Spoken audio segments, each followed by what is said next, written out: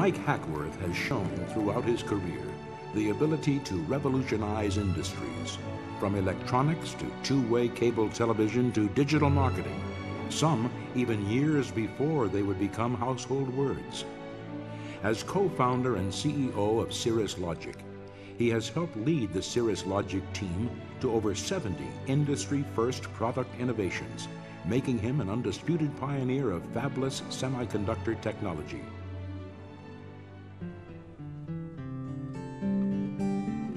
Mike spent his first memorable years growing up on a farm in Kansas, then returned to his native California, where early on he showed a natural tendency to be both self-sufficient and innovative. A career in technology, however, wasn't his first choice. His original plan was to become either a priest or civil engineer. But all that changed when he got a job sweeping floors at Ultronics, sparking an interest that would become a lifelong passion: electronics. Well, actually, the start of my career was an accident. I'd sprained my ankle one track season, and I said, well, rather than just sit it out, I might as well get a job. And went to what was then called the unemployment department. And they said, well, you're number 12 on the list, but since you want to be an engineer, we'll move you to number 1, because the company that was hiring wanted somebody who wanted to be an engineer when they went to college. And so it was all a set of accidents. But it was an electronics company, and I ended up working there for probably 10 years. Staying with the company post-graduation, Mike had the distinction of being the only person from Silicon Valley to have his initials on the moon. No, he wasn't exactly pals with Neil Armstrong. Rather, Mike designed and supervised the manufacture of a precision data converter component used on the 5 successful lunar surveyors launched from 1966 to 1968, leaving his mark on a bit of lunar history. Ultimately becoming a marketing and applications manager for Ultronics, Mike joined the semiconductor industry in 1967 as a field sales account manager with Motorola in San Carlos, California, helping the falling company to become Hewlett-Packard's #1 supplier. By 1970, he had taken a step forward in the industry, installing the first two-way cable television amplifiers in the United States while working at Fairchild. Leaping at the opportunity to explore TTL logic, he joined Philips Semiconductor, then called Signetics, as a VP of worldwide sales. He also helped develop the industry's first logic cell library. Initially, I was heading up the bipolar marketing area there, and that's where we rolled out the industry's first logic cell library. It was actually a custom program that our logic designers did for Digital Equipment Corporation. We knew it was pretty important, but we had no idea it would be the only way chips would be designed going forward. And it was a fun, exciting thing, no question. Then later on, of course, I was a group executive at Signetics Philips, and I had a turnaround in the analog division and a restart in the 2 MOS divisions. So daunting challenges, to say the least, but a lot of fun. And we were successful. That was the best part of it. Mike says he was too naive to say no when he was asked to take over the MOS microprocessor, MOS memory, and bipolar analog divisions of the company back in the 70s. Good thing, for it is his turnaround of the company's profits from $70 million to $750 million that led to the offer to join Suhas Patil in the development of a fabless semiconductor company, a company known today as Cirrus Logic. The biggest challenge of being one of the first fabless companies is that you're absolutely going against the grain, going against the conventional wisdom. So people would either ridicule what we were doing or would very carefully articulate it just couldn't be done, it wouldn't be possible. And you just had to have the courage of your conviction and believe in the team and the people of what you were doing to tough it through all of that, to start developing traction and momentum and success. And then, of course, everybody turns around and points to what a great idea it is and how terrific it was. But the first few years there were really tough. By the time Cirrus Logic completed its initial public offering, Mike also completed the year of his engagement to his wife Joan, and his status as a Silicon Valley pioneer was set in stone. Mike is one of those visionary people who will take great risks to achieve great rewards. He is an out-of-the-box thinker. He is not traditional in any way, and especially as people know with Cirrus Logic, he basically drove the fabless industry to what it is today, created an example of what you could do as a fabless company, and obviously that developed into an entire industry in its own right.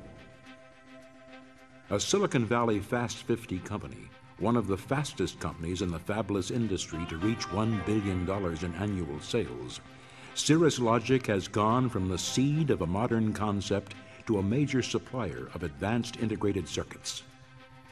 The bar kept being moved for Mike Hackworth.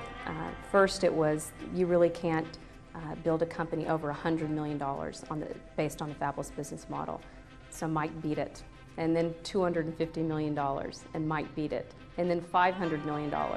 And no one believed that you could build a billion-dollar company based on the fabless business model. And Mike proved them all wrong, and now there are several people sitting in the audience today that are billion-dollar companies, and that groundwork to build a billion-dollar company on the fabless business model was done by Mike Hackworth.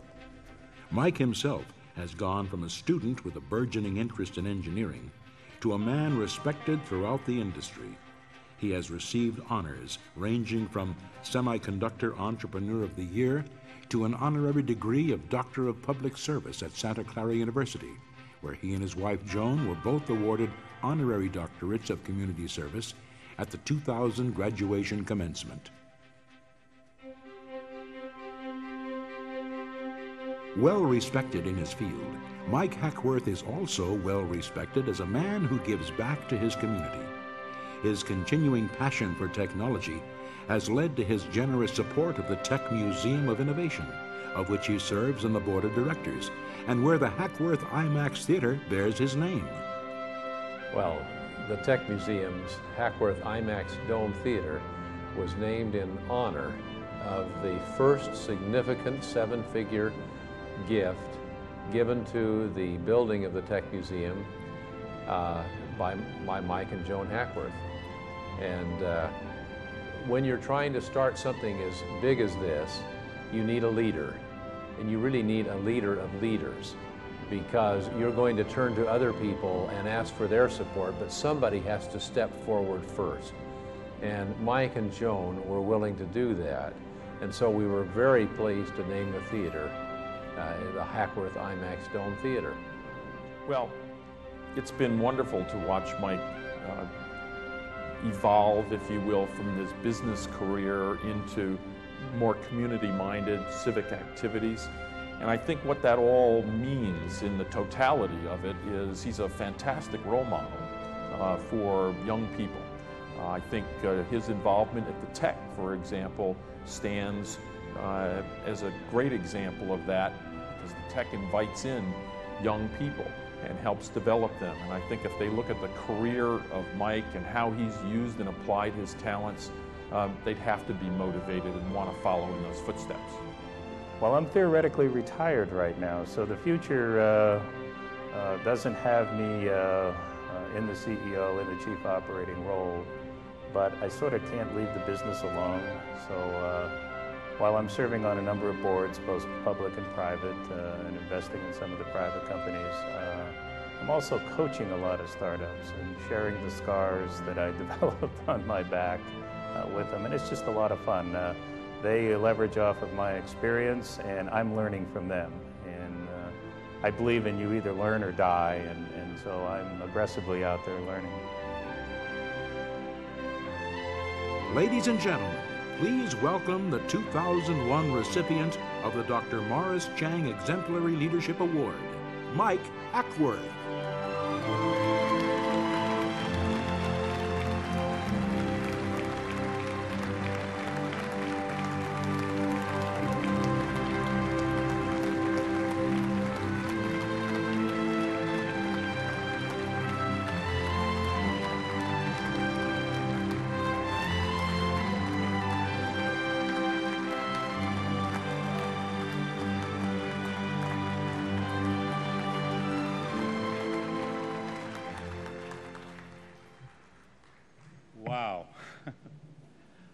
I am really humbled and extremely proud at the same time to receive this award. That was really something. I absolutely have to have a copy of those films to show to my daughters and say, see, your dad was okay after all. You know, this award means a great deal to me personally. And I say that because, as was reflected in the film there, back in 1985, I traveled the road less traveled, as they say, when I committed to build a company based on the Fabless model. And as it said in the film there, I went straight against the grain of an institution which pretty much took the position, in those days anyway, that real men had fabs. I used to say real men had something else, but didn't get in the print. Anyway, I recall how the good old boys truly questioned, and this is really true, how I could possibly call Cirrus Logic a semiconductor company without owning a fab. And now I look back in this in retrospect, and I have to say it's amazing, but the fabless model is well recognized and at least partially embraced by virtually every semiconductor company in the world. So it's really wonderful to me, having gone through all of that, to be recognized here tonight by the Fabless Semiconductor Association, which I view as a group of peers that I deeply admire and respect. And my hat's off to all of you for all of your accomplishments as a semiconductor fabless company.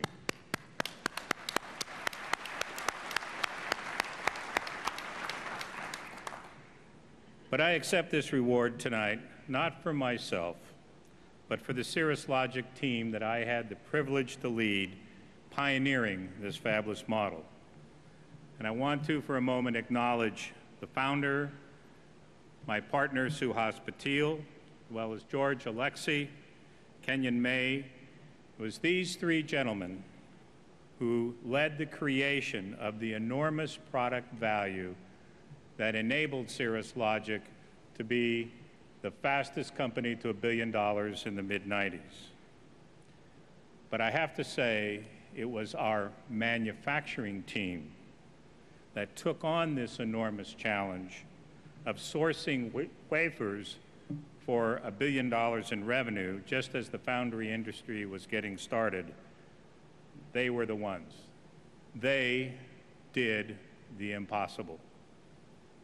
And I want to personally salute Michael Canning, who joined up with us when we had this crazy idea in the spring of '85 as VP of Manufacturing, and took on the challenge of making this new paradigm work.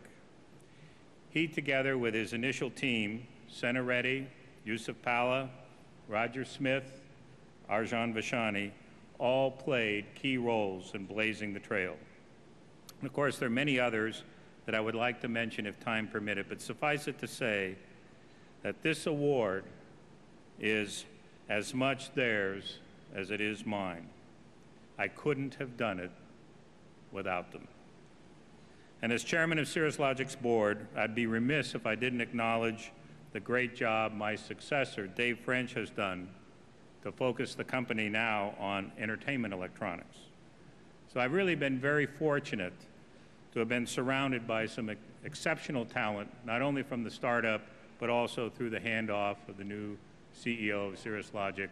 And so I say, congratulations to all of us. Now, just a comment here, and it's a short one, but I believe the trend toward fabless model now is immutable, and that's probably an obvious statement. And the drivers for this are really the capital equipment costs and the process development costs that are spiraling upward as we enter the nano era. The invisible hand of capitalism, as I guess Alfred Smith would say, is forcing supply chain efficiency. And I would have to say this is not new. The semiconductor industry has been fracturing from its inception. And for the 30s and 40s something in the audience here, it'll probably amuse you to know that in the beginning, chip companies did everything, from crystal pulling to silicon ingots to making their own furnaces, to making their own test equipment, to fabbing the product and shipping it. And first, crystal pulling became an outsourced business, probably in the 60s, late 50s maybe even. Then wafer fabrication equipment started to be outsourced in the 60s and early 70s, and out of that grew the semiconductor equipment industry. Test equipment was then migrated out in the 70s. And then the outsourcing of assembly and test began in the 80s and became mainstream. And now over the last decade, the outsourcing of wafer fabrication. So that suggests the question, what's next? Well, I'm not sure on that, but we do see some interesting companies and actions going on. For example, there's a company, eSilicon, which is promising a new model where the entire supply chain is outsourced. We see Intel promising to be a source of sophisticated libraries and to be an outsourced agent for the implementation of design and supply of chips. Pretty much similar, I guess, to the eSilicon model. So the march towards specialization continues as the scale of the industry grows. And I see no let-up in the relentless march of technology to drive that growth. But you might ask, as you're sitting there, saying, Mike, aren't you being a bit too optimistic given today's economy? And I'm reminded of something an old Armenian friend of mine said years and years ago, told me it was an Armenian expression. He said, Mike, it's always darkest before the dawn. Well, nothing could be truer today, and nothing is more certain than the onset of dawn. So I thank you for this great recognition, and let's go forward with confidence and excitement into the new day. Thank you very much.